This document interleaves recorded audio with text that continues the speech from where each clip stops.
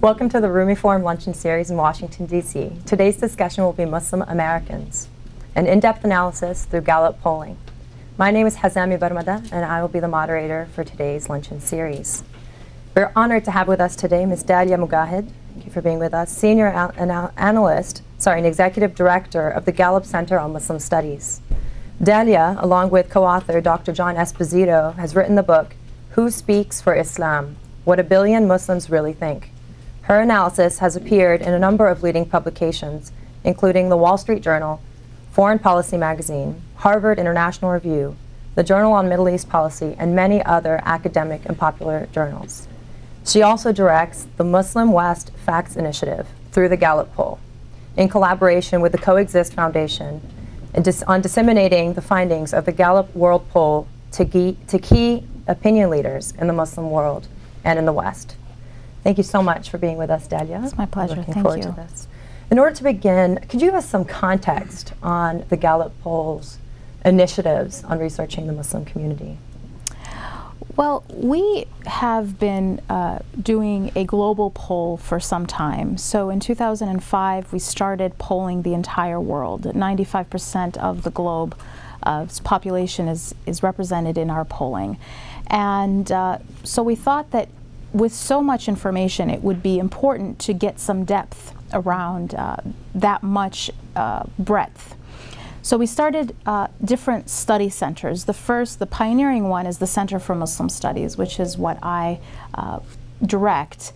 And that center is focused on understanding Muslim societies around the world by doing scientific survey research so that we're able to analyze and advise on what Muslims really think using this empirical tool. Okay, well, I think the next question is, who are Muslim Americans? That's a great question. Who are we? We did. Let me start by explaining how we polled Muslim Americans, because polling Muslim Americans is a incredibly difficult thing to do, despite what it may seem, because they are a tiny percentage of the overall population. And so what normally has to be done to poll Muslim Americans is to find Muslims where they are by looking at last names, by looking at census data around immigration records, because if you simply call up at random American households, you have to call up so many people in order to find someone who self-identifies as a Muslim. Now, there are some issues with finding Muslims specifically by using surnames and by using geographic concentrations, and that is, it's not entirely representative. So, for example, a Muslim with the name of, say, Keith Ellison might not make it into your sample. He doesn't have a Muslim-sounding last name.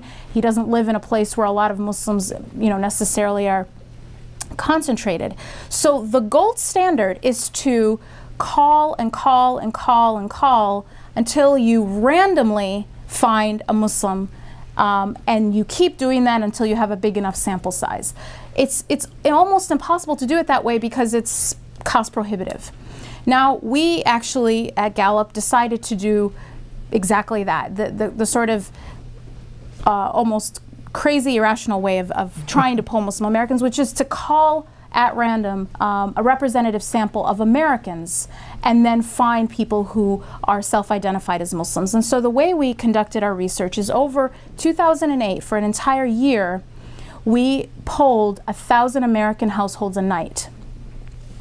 And by gathering such a large sample size, over 300,000 interviews, we were able to gather a large enough Muslim American sample size. And we just simply define Muslim Americans as American households whose respondent identifies as a Muslim.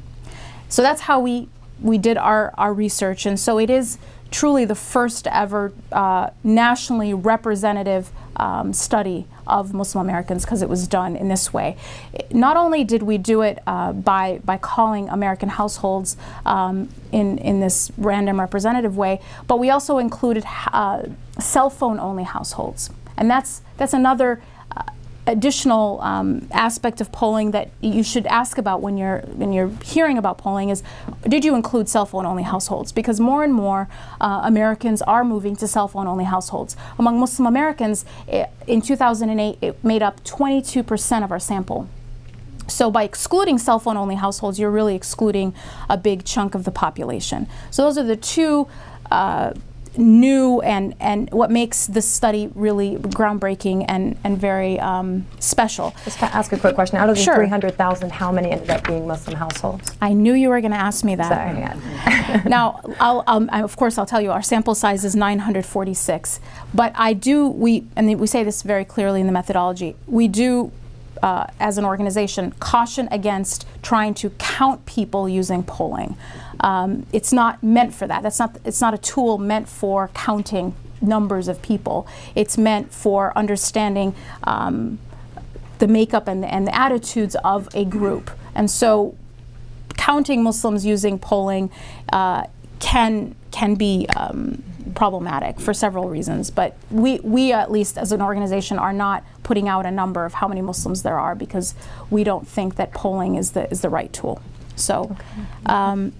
So who are these? Who are Muslim Americans? 946 Well, the President Barack Obama, in his inaugural speech, called our nation a nation of Christians and Muslims, Jews and Hindus, and said that our patchwork heritage was a source of strength. And so what follows is that every individual in our country contribute something. And so Muslim Americans are simply no exception. What is it that they might contribute? What makes them unique? What do they have to offer in terms of enriching our society? Well, first, it's their racial diversity. Muslim Americans are the most racially diverse religious community in America. In fact, they have no majority race. The largest group are African Americans, who make up 35% of the total Muslim American population. They're also young. They're the youngest, the highest percentage of young people of any group. So roughly a third are between the ages of 18 and 29. Muslim Americans are educated. They're, in fact, after Jewish Americans, the most educated religious group in America. 40% of them have a college degree or above. And that trend also applies to Muslim women, who are at least as likely as Muslim men to have a college degree. Muslim Americans are productive, so they are employed. At least as likely as the general public, slightly more likely, simply because they're young, to be employed. So we don't have a lot of retired Muslim Americans. Most of them are either in school or working.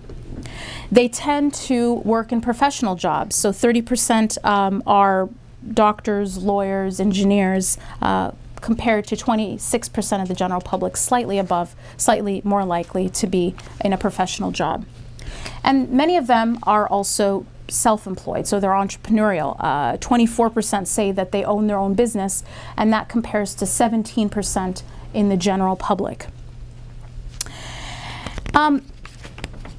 Muslims also give in charity. This is a religious tenet, and 70% of Muslims say that they have given to a public charity, and that is slightly higher than the general public at 64%, but Americans in general are a very generous population in terms of giving to charity.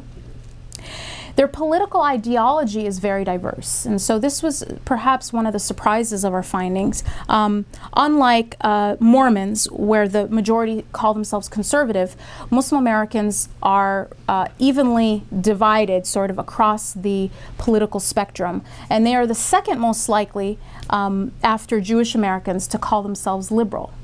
I didn't mention this in the beginning, the comparison groups that we looked at were Protestants, Catholics, Mormons, and Jews as the other American religious communities that we're comparing to.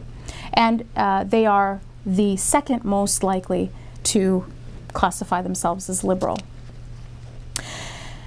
Now, those are sort of the assets that they offer society. Okay, so based on your polling, what did you find were the challenges that the Muslim American community faces, both as a community but in relation to other community groups in the United States?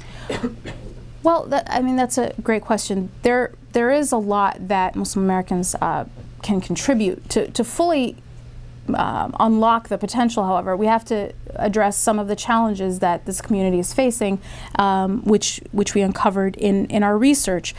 The first challenge is that despite being highly educated, Muslim Americans are less likely to report or to be classified as thriving. Their emotional well-being and their life satisfaction is actually slightly lower than it is for other Americans. So we have an index that we simply call the thriving scale, and the way that you get classified into one group or another is simply by answering two questions about how you rate your life today and how you expect your life to be in 5 years. And so it's current and then optimism into the future. And Muslim Americans are less likely than the general public to be classified as thriving. So 41% classifies thriving compared to 46% of the general public. That's not really that significant, but when you look at young people, it's when it becomes, when it seems to be more of an issue.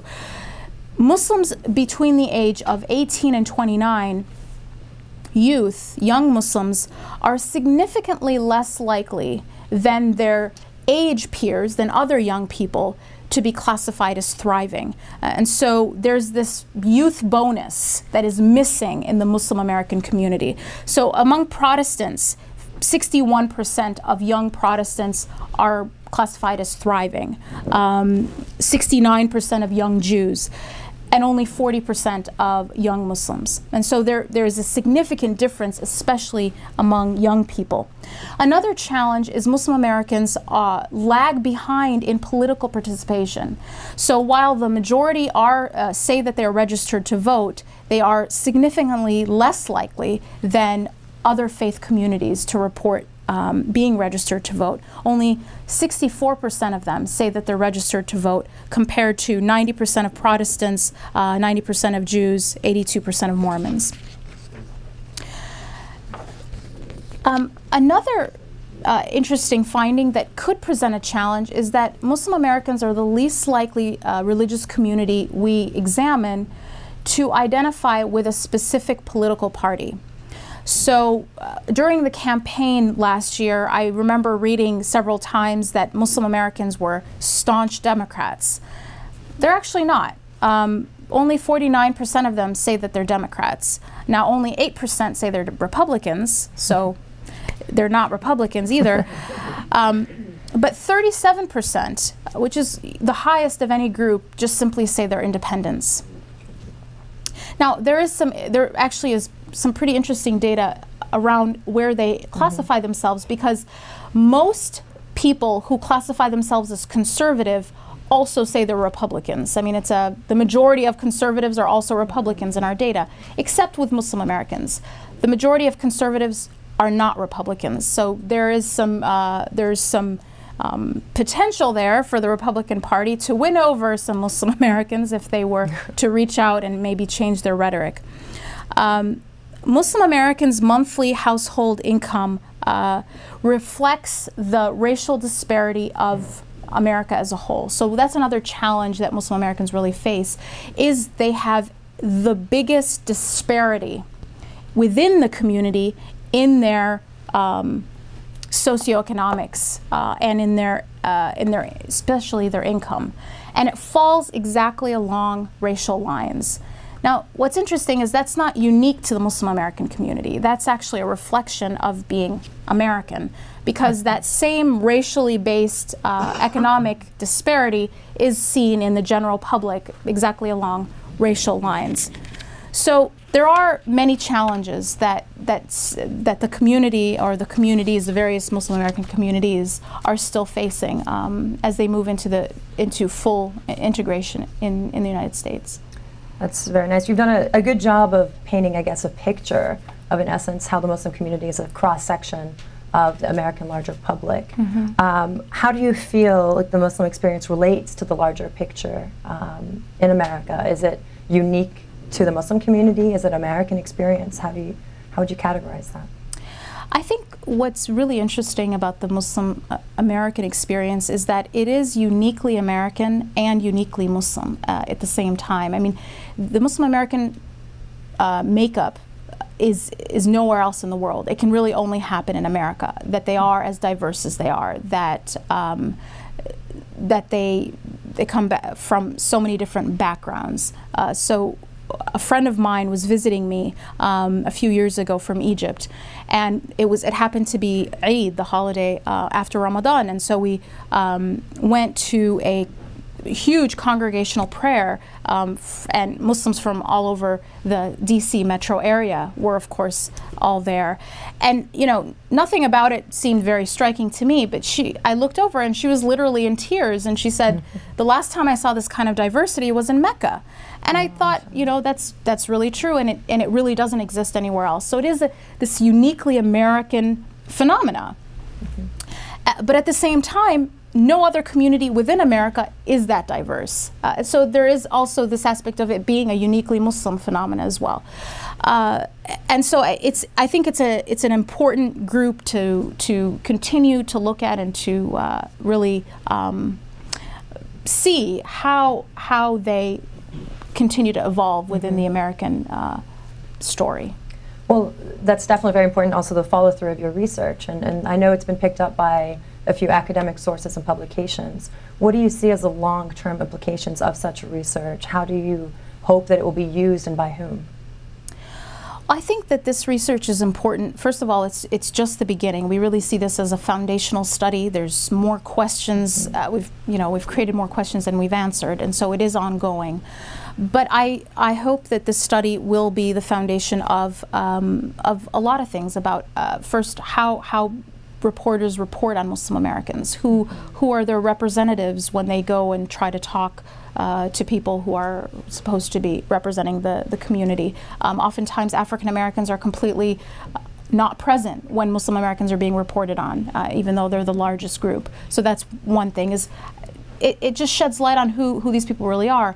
Not only news reporting, but media, in terms of creative media, Hollywood, can get a richer, more nuanced picture of what the community's like.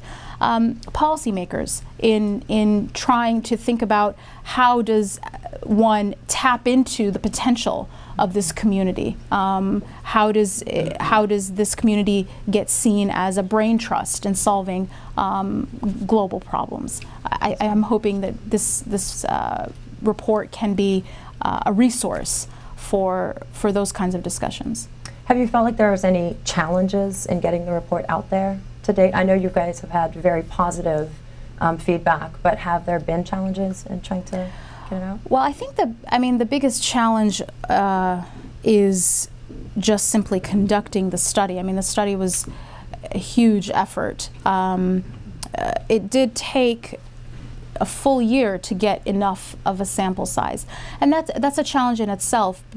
Usually your field period is a week or 2 weeks, and when your field period is a whole year, now of course all of our comparison groups are also over a year, and so there are challenges in terms of, well, how did things change over a year? 2008 was a very turbulent year with a lot going on, and so that's just a technical challenge of just having such a wide lens and taking all of that data in and then looking at it that way. Wonderful. I want to turn this slightly more personal. Now, you are you're the second, if I'm not mistaken, Muslim to be appointed to the White House faith-based and community initiatives initiative there. What type of feedback have you gotten, and what implications do you think that has, both domestically with the new administration and internationally, as we know that you did get positive feedback and you got picked up by a lot of international media outlets because of your recent appointment. So if you can reflect on that personally. Well, it's interesting because, of course, we just started at the council, and I feel like I've gotten way more credit before I've actually done anything. So, feeling a little guilty about that, because really, we haven't done anything yet. It's just the very beginning, just been appointed. But the Middle Eastern media has just been, to my incredible surprise, very, very receptive, and has really picked up the story of my appointment. So I was born in Egypt, so I wasn't surprised that, you know, maybe Egyptian media was interested, but in fact it seems to be wider than just Egypt. And really the whole issue, I mean, it's interesting what the stories and the way sort of they're framed is really quite positive for America, I think, because the way the stories are talked about, especially in the comment section, is focusing on my hijab, and, you know, the fact that a woman, a Muslim American woman, has been appointed onto this council, and she happens to wear hijab. The subtext is, of course, hijab is outlawed by law in most of these countries and in higher government offices. And so there's a very strong message that America's, that, you know, there's a democracy here, and things are different. And I think that's a positive thing. There are people who are also taking it, even though, I mean, taking just this as another sign of sincerity on the part of the Obama administration, that they are interested in hearing the views of Muslims, and this idea of respecting Islam is sincere. So there's been a huge reaction, which I think is a positive thing for the prospects of building greater mutual respect. But I'm still anxious to actually get to work and make a difference. Well, talking about you said you haven't done much. You've done absolutely amazing work, and I'm sure your research is definitely very helpful to a lot of people. So thank you. So thank you to you on that. But I do think that what you said with regards to the symbolism and the fact that you're appointed as that has done a great deal following on Obama's, you know, reaching out to the Muslim world via Al Arabiya and then his trip to Turkey recently. What other type of, I guess, research do you guys plan on doing as a follow-up to this research, but then also with regards to shaping domestic policy towards how Muslims are categorized and how that policy in turn affects Muslim experience here in America? Well, we continue to do this research. We are about to come out with a major study on Muslims in Europe in May, which will launch out of London, our London office in Gallup. And then we're hoping to get our newest research on Muslim majority countries out early fall, and really look at has anything really changed or not. And I'm very excited to see the answer to that question. I really don't know what to expect. So we will continue to do our research, and our mission at Gallup, and it always has been, is to inform leaders with the wisdom of the people. And so Dr. Gallup, when he started our company, he basically started it with a simple premise that if democracy is about the will of the people, someone should go find out what that will is. And that's really what we've been doing for 70 years, and now have just taken that to a much wider scale. When did the Muslim Studies department actually begin at Gallup? It was late 2005 is when we started this. Was it a result of the lack of attention or the lack of knowledge, you feel? Well, I mean, our CEO tells this story that's almost become a legend at Gallup, but he says that he was watching a news conference, and Rumsfeld was asked, it was right after 9/11, and Rumsfeld was asked, how do Muslims feel about the attacks? And his response was, well, I don't know, it's not like you can take a Gallup poll. And so that was when Jim decided we gotta take a Gallup poll, and we went into 9 predominantly Muslim countries in early 2002. In fact, we started even late 2001 and did the beginnings of our study of Muslims. And then in 2005, we dramatically expanded that to cover the entire world, which would cover, in our research, 90% of the global Muslim population. So the inception was this idea that leaders have no idea what these people are thinking, and yet we're so deeply involved. And Gallup felt that it had an important role to play. I do have one question just that keeps popping in my mind. If you were to do similar research in, say, a Muslim country, do you think that people would be as frank and as open about their answers to your questions? Well, that's a very good question. There's someone here who writes all about that, and the problems with polling in the Middle East. This is of course a challenge, and we recognize that it's a challenge, and we have ways that we try to lower mitigate this issue as much as we can. But really, at the end of the day, social desirability is not something exclusively exclusive to the Middle East or to the Muslim world, and we have to craft questions to get real answers from people all around the world. And we continue to do this research and believe that it is, like Winston Churchill said about democracy, the worst system except for every other system that's been tried. So, polling is not perfect, and we're the first to admit that. But done right and done robustly and scientifically, it's the best tool we have to understand populations and societies accurately. And do you guys have any of your qualitative research published, or the quantitative? I know you guys have the charts and that sort of thing you could find online. What about the narratives? Did you guys collect narratives from people? We didn't collect narratives on Muslim Americans because of just the nature of the study. It was every day, and it was for every American. So the study, especially since it's a phone study, has to be rather short. So no, we don't have narratives, but we do focus groups and other qualitative research to help us understand our quantitative research. You're saying that Muslims have short attention spans? Americans have short attention spans. Well, thank you so much. That's definitely very insightful, and thank you all for the research. And if you don't mind, we can open up the floor to some Q&A. I would like to ask you all to stand and hold the mic close to your mouth, please, and announce yourself when you ask questions. So, do I see a mic floating around?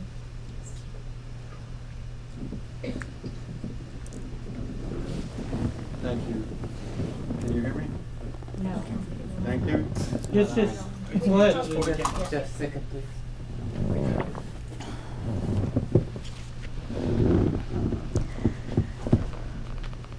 Try again. Practice. Okay. Okay. Well, I'll just shout. My name's Dave Pollack. Thank you very much. I'm from the Washington Institute for Near East Policy, and thank you very much, Dalia, for a really, really interesting and important presentation. I wanted to just ask if you have any additional information you can share about the demographic makeup of American Muslims. You mentioned, I think, that African Americans are 35% of the total, and who are the others? Who are the others? Do you have that by national ancestry or other categories, or what? Thank you. Well, I'm happy to answer that, but I do want to just put out there that the entire report is available to download for free at the website muslimwestfacts.com. And you can click on the link and you can download the entire report, and you can also watch the press conference and see all the media coverage of the report. So the question is, what are the other groups? And let me explain how we did it. We did not, like I said, because of the nature of the study, we asked the sort of conventional race question. We didn't ask more of what you might expect in a purely Muslim study, where you're asking people where they're from or they're Arab or whatever. We just did sort of the conventional race categories. So 35% are African American, 28 are white, 18 are Asian, and 18 are other. In addition, 1% are Latino, Hispanic Muslims. Now, the question is often, well, where are the Arabs? You know, which category are they in? And most studies have found that, you know, who've asked people the conventional version and the sort of more detailed version, that the vast majority of Arabs do classify themselves as white, and that is their official classification in the census is under white. So 28%, but that would also include not only Arabs, but Bosnians, Kosovos, white Americans who convert to Islam. So that's that group. Turks, of course, yes, Turks, of course. Iranians, yeah, Iranians. How did you guys quantify, I guess, or qualify youth? Because you brought up some statistics about youth. It was just 18 to 29 was our definition of the age. And then the same brackets were for across the groups, yeah. Okay. Thank you. I don't want to. Maria Mariani from Georgetown University Center, Language Education and Development. How do you, in your research, do you look at your answers based on the African American Islam or Muslims and how they answer the question versus everyone else? Because I would think that they would have a different twist on things in the way they look at issues. Mm-hmm. And do you Absolutely. Well, they're not, well, they do have a different view, but they're actually not totally unique. So we actually, one of the chapters in the report is a racial breakdown. So we compare white, African American, Asian, and other as the 4 groups on all the questions. So you can actually see how they differ from each other, and then how they differ from their racial counterparts in the general public. So we actually have all of that in there. And African Americans are different in some ways, and in some ways they're very similar. So socioeconomically, they are on the lower end of the spectrum. But so, for example, African American and Asian Muslims are on opposite ends of the spectrum. Asian American Muslims are the most affluent, African Americans are the least affluent. But then when you look at a measure like religiosity, they're exactly the same. They're both very high in that. Interestingly, when you look at thriving or well-being, African Americans are on the lower end, but actually they're equal to white Muslims. Very interesting. White and black Muslims are both quite low, and Asian and other Muslims are a little better. So the data on with the racial breakdowns is quite informative, I think.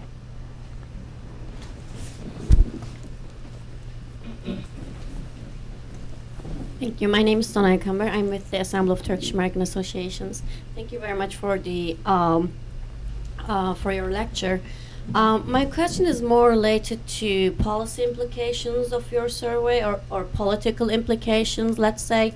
Now, the findings of your survey demonstrate that this is a very diverse group, and there are actually Islams in the United States, not only one Islam, because all these groups interpret Islam in a different way, and they go to different mosques. Mm-hmm. They have different groups. And for instance, in Germany, there is a similar initiative, faith-based initiative, which is called the Islamic Conference, and it is such a controversial issue whom to invite to this conference. And the German government is most of the time very much puzzled.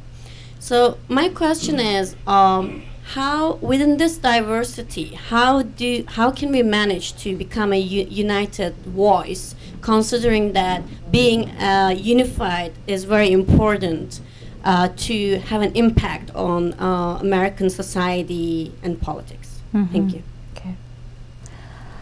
Well, I think that, you made quite a number of points. So I think one of your points was that people are interpreting Islam in different ways in America, which is of course true, but that doesn't necessarily fall along racial lines. So, there are just different interpretations or different ideologies that exist in America. That's one thing. The other thing is, with such diversity, how are people going to unite to make an impact?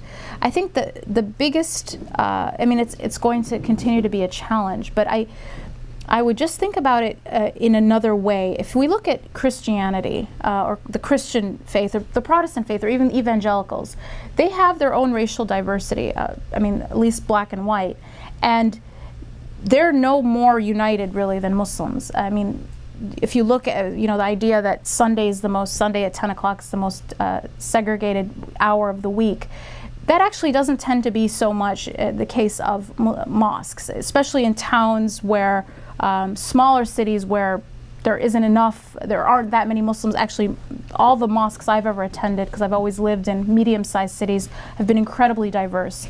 So the division within the Muslim community, I think, sometimes is rather exaggerated, or it's seen in a way that other faith communities aren't looked at in the same way.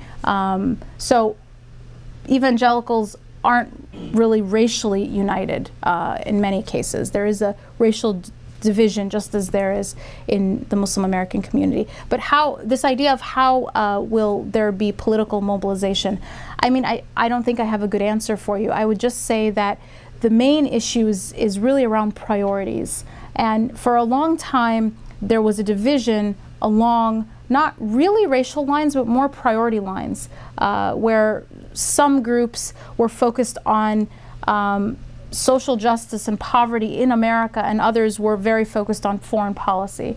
And I think it's only by integrating those two priority lists that people can come together on one platform to make an impact.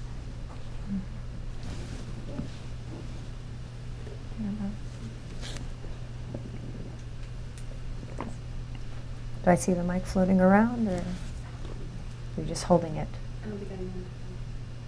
Does anyone else have any? No, the mic's over there. I was wondering if we have more questions.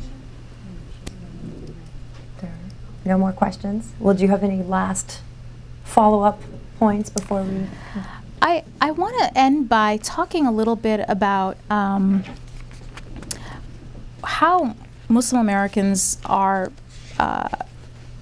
a uniquely American phenomena, or the uniquely American experience, by talking a little bit about what they actually share with other Americans as well. One thing that they share is around the value of faith. And so Muslim Americans, like other Americans, are highly religious. So they resemble Protestants and Mormons in their level of religiosity. They also are similar to other Americans in women's employment. So in the Muslim American community, nearly 60% of women work, and that's similar to 55% of women in the general public. They attend religious services in a similar, there's a similar trend. So 41% of Muslims attend a religious service at least once a week, and that's similar to, it's actually exactly the same as Protestants, at exactly 41% as well. Women and men attend in equal percentages, which is similar to other faith communities in the United States. Quite different, though, from the pattern you might see in some Middle Eastern countries. So, for example, in Egypt, women are significantly less likely than men to attend mosque on a weekly basis. Whereas Muslim Americans are slightly lower in their percentage of being classified as thriving than other Americans, 41% overall versus 46%. They are significantly more likely to be thriving than Muslims in other Western countries. For example, in Britain, the percentage of Muslims who are classified as thriving is only 7%. So in many ways, despite their obstacles, Muslim Americans are just that, Americans, and really reflect the nation's strengths as well as its struggles. Wow. Well, we're a very intensely diverse audience. I think we have another question. Oh, go ahead. Jan, Rumi Forum. My question is about Mr. Rumsfeld's question. Mm-hmm. After this poll, do we know how the Muslim Americans feel about the attacks? We don't know what Muslim Americans feel about the attacks because we've never asked them. But we do know how Muslims felt about the attacks around the world. And the majority simply said it was morally unjustified. Just to clarify, you guys were talking about the attacks on 9/11. 9/11, yeah. Okay, because I heard some additional questions out there. Do you, another question, I have all these questions. It's great research. I just want to dissect it and use it in everyday life. How do you guys, long term, do you guys plan on, I guess, following on one of the questions of one of the audience members, on dissecting self-identification within Islam? So taking that same data and then categorizing it by categories of how people self-identify, whether it's Sunni, Shia, those sorts of things. Well, it would be difficult to do mostly because the sample size would just have to be enormous to be able to do anything significant when you are cutting the community even further down in terms of different ideological or interpretive schools of thought. So that would be more difficult to do. But what I hope to do more of is look at demographics in a little bit more detail, background, where do people come from? Are people first generation, second generation? Looking at maybe in greater detail. The other issue with sect identification is actually most studies have found that most Muslims don't identify with a sect or don't want to identify with a sect, even in places that might seem very sectarian in nature. They're kind of careful to say, I'm just a Muslim. What do you think that's attributed to? Well, I mean, I think it's attributed to the desire for Muslims to be one united community. It doesn't always play out that way, but that is the desire, I think, among most Muslims. When we ask Muslims, for example, around the world, what can Muslims do to help themselves? One of the most frequent responses is be more united. As an American community? Oh, this is around the world, actually. Okay. I mean, in all parts of the world, even in communities that are a sectarian minority, like in Iran, that's what they say. Muslims should be more united. I mean, everywhere. It's not even unique to one part of the world. It's very interesting that that's a striking, reoccurring theme in the data. Wonderful. Well, thank you so much. Just to end on one quote, this reminds me of this: is diversity is the art of thinking independently together. So I think that sums up the Muslim American experience. We want to thank you so much for being with us, and thank you all for joining us today. And that concludes our show for today. Thank you.